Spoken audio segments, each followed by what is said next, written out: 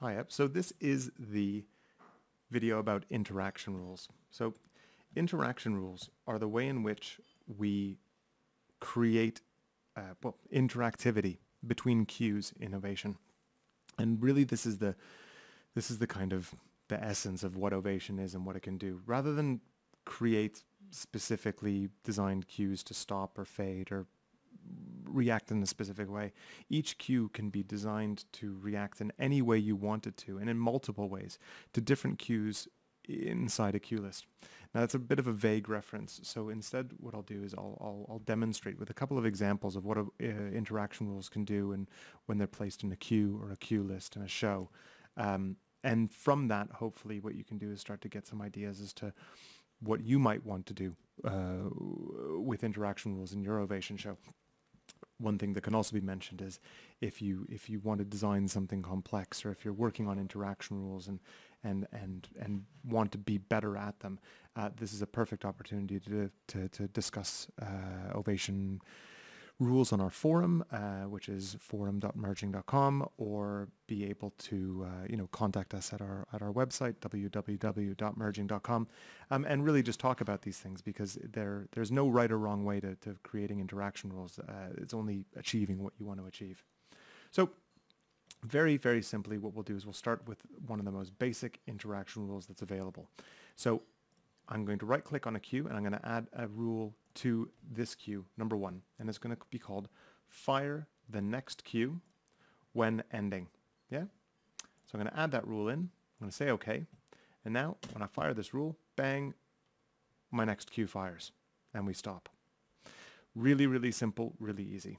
So I could also add a second rule. I can do more than one thing at a time. So I'm going to fire the next cue when ending, but I'm also going to fire itself when ending. So what's going to happen is it's going to fire the next cue off once, but then loop around, firing itself again and again and again. So I'm going to add that rule in again, and now press play, and there we go.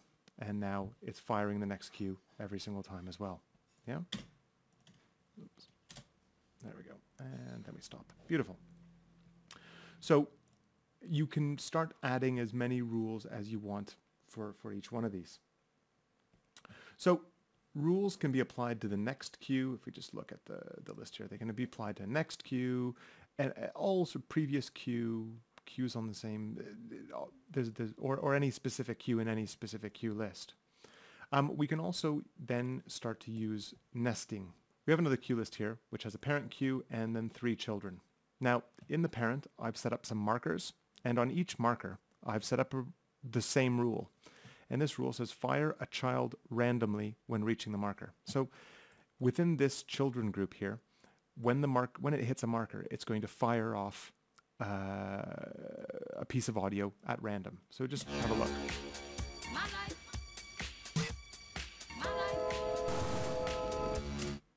So you can see here that it's got some random noises which are going to fire off. And this is a musical example. It's just a couple of sounds that go together, but you can start to see that this could be potentially a background atmosphere, and these could be intermittent spot effects that you want to have happen throughout a scene, that you want them to change and meld, but you don't want them to play in a specific order. Maybe you want them to play at random. So by doing this, every single time I play this, you'll see it'll do it differently.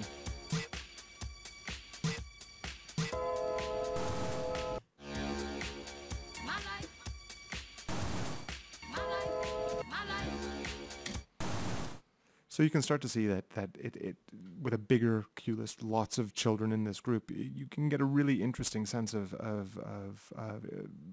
randomizing spot effect sounds or other things in your show. So we've seen interaction rules assigned to a specific cue. We've seen them assigned to markers within a cue. We can also assign them to a more general usage. In the cue list properties and in the show properties, we have the ability to set default interaction rules for each with an understandable hierarchy to it. Within here, I've got hotkeys. Yeah, I've got 4 pieces of music set up. And if I play them all together, it makes a bunch of noise. In a hotkey's cue list, in a broadcast scenario, or in a scenario where you want random access to sounds, sometimes you want them to overlap, but sometimes you very much want them to never overlap. You want to have a general rule which says don't let more than one cue fire at the same time. So we can add these in very easily. In cue list properties, we can say stop all the cues in the cue list when starting, and we can even give it a nice little fade out, so with a 1 second fade out. Add the rule in, okie dokie, and now I've got a cue list rule. You can see I've got an exclamation mark here that's colored like my cue list. Just like in the standard, I've got one colored like my cue properties to denote that there's rules applied. So now I can start this song, and then I can start this song, and I get a change, and I change that, and I can change all of them without having to worry about overlaps or about assigning an individual rule to each cue and how it needs to interact with the others in a list if I want it to be a generic. And the nice thing about the cue list rules is if I go and find some additional sounds, and you'll see that the rule is applied to them as well. Yep, so it's very easy to create an area where you can drop information and it will act in a certain way because it's there. So the rules can be directly applied to a cue list or a show, and they can act to make a cue do something if something else is occurring. Yeah. So here is where the rules get very interesting, because what I can also do is not necessarily create a direct connection, but to create a conditional connection.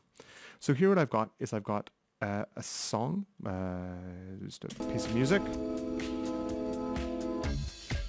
And within this music, what I've set up is I've set up some loop points. Now, the loop points are set so that when it reaches marker 4, there's some things that happen in here. And I'm going to pop this open and have a look at what I've got set up so far. So I'm just going to move that. I'll remake it for you right now. So it says fire itself at marker 1 when reaching the marker, when reaching marker 4, but only if another cue is fired. So what I'm doing is I'm essentially making an enable button. If I fire a long loop, it will loop from marker 4 back to marker 1. Likewise, if I've got the medium loop fired, it'll loop back to marker 2.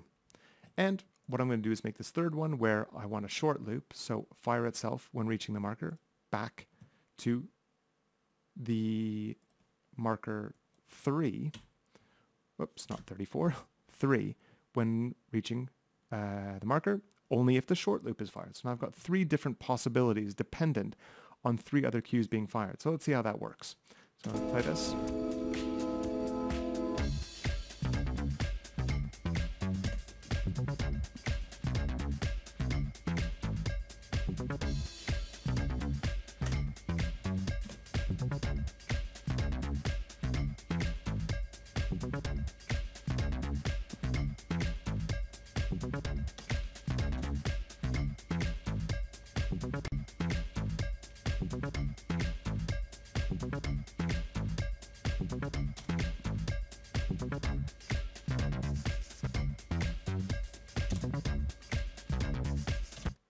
So you can see here that it's actually really, really, really easy to create as many looping points as you want within a project and make them dependent on anything else happening.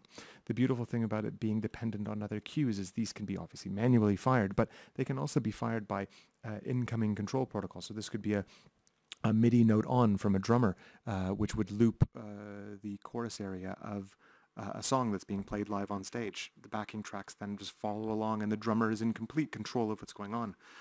Or musical theater, if you have an actor that needs a little bit more time in a verse area to be able to finish a bit of a monologue, then you can have all of this set up very, very simply and easily and make them conditional on the response to firing commands.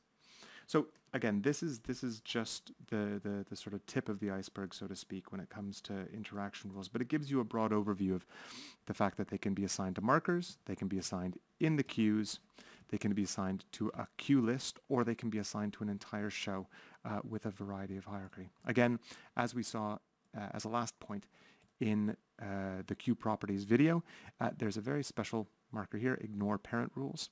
So if I've got a cue list rule as I do in here, and there's one cue within it which I do not want to associate with the cue list, I can say ignore parent rules, and there you go. It will not listen to what's happening as part of the hierarchy, so it's quite handy to be able to isolate them sometimes. Other than that, all I can say is have a good play with interaction rules. It's no end to the amount of creativity it'll add to your show. Thank you.